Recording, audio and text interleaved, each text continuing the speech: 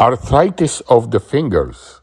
Diagnosing arthritis of the fingers can be difficult. Arthritis can affect any joint in the body, but it is commonly seen in the joints of the fingers. These are the different types of arthritis and the pattern of joint involvement: osteoarthritis, psoriatic arthritis, gouty arthritis, rheumatoid arthritis. Osteoarthritis of the fingers are characterized by Heberden nodes. Heberden nodes are hard or bony swellings that can develop in the distal interphalangeal joints, the DIP, and may or may not be painful. The Heberden nodes are caused by the formation of osteophytes due to repeated trauma at the joint and usually occurs during middle age. Bouchard nodes. Bouchard nodes are bony growths that can form on the proximal interphalangeal joints of the fingers, which is the PIP. Bouchard nodes, like Heberden nodes, may or may not be painful. Bouchard nodes are typically associated with limited motion of the affected joint. And mucus cyst. Small fluid-filled sacs that form between the DIP joint of the finger and the bottom of the fingernail. The best treatment of mucus cyst is surgical excision of the cyst and removal of the underlying osteophyte to decrease the risk of recurrence. Then the second one, psoriatic arthritis. It is an inflammatory form of arthritis. Sometimes it may be mistaken for osteoarthritis. Psoriatic arthritis will include dactylitis. It's referred to as a sausage digit, inflammation of the entire digit. The sausage finger is a major finding of psoriatic arthritis. Nail pitting. Nail pitting is small depressions in the fingernails, and it is most common in people who have psoriasis. Gouty arthritis. Gout is a form of inflammatory arthritis that's sometimes called gouty arthritis. Gouty arthritis will mimic infection and may develop in people who have high levels of uric acid in the blood.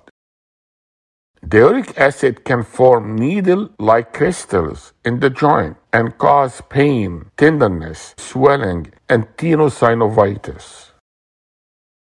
Periarticular erosion seen on X-ray may also be present with gout of the finger joints. The periarticular erosions are usually multiple and bilateral with sclerotic borders. Rheumatoid arthritis. Juvenile rheumatoid arthritis. The antinuclear antibody is positive in 30% of the time. Rheumatoid factor is negative in a child, and later on it may become positive. The child will have shortened digits. Here you can see is a normal joint, and here you can see a swollen, inflamed synovial membrane. In the juvenile rheumatoid arthritis, the polyarticular rheumatoid arthritis type is a form of juvenile rheumatoid arthritis that affect 5 or more joints. It's polyarticular in about 30%. Post-articular onset juvenile arthritis is a form of juvenile rheumatoid arthritis that affect less than 5 joints. It occurs in about 50%. In the post-articular onset juvenile idiopathic arthritis, check the iris of the eye for iridocyclitis. In the polyarticular rheumatoid arthritis, check the cervical spine for subaxial instability. Rheumatoid arthritis of the hand. It occurs more in females than in males.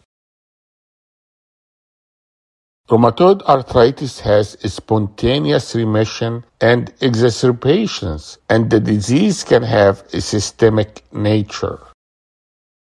Rheumatoid arthritis is typically polyarticular, bilateral, and symmetrical, and most commonly affect the hands and feet.